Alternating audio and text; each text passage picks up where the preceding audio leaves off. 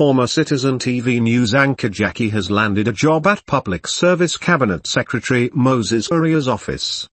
Uriah hired the former screen siren to serve as the head of communications, barely a month after she was acquitted in the murder of the late Monica Kimani. Digital strategist Dennis Itumbi celebrated Jacque's feat by thanking the Public Service CS for standing with a generation.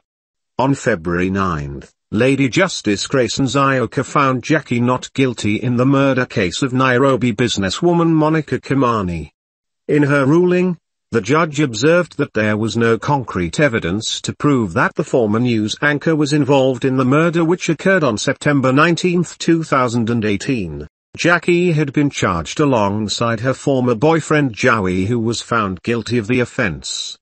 Jacque's shine in the media industry was dimmed shortly after the murder case came to light in 2018, forcing her to leave her Citizen TV anchoring job.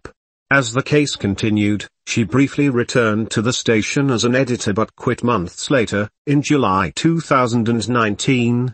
Soon after, she launched a talk show on YouTube which was shut down after a few guest hosts made appearances, including Moses Uriah and Murang'a Governor Irungu Kangata, who was senator at the time.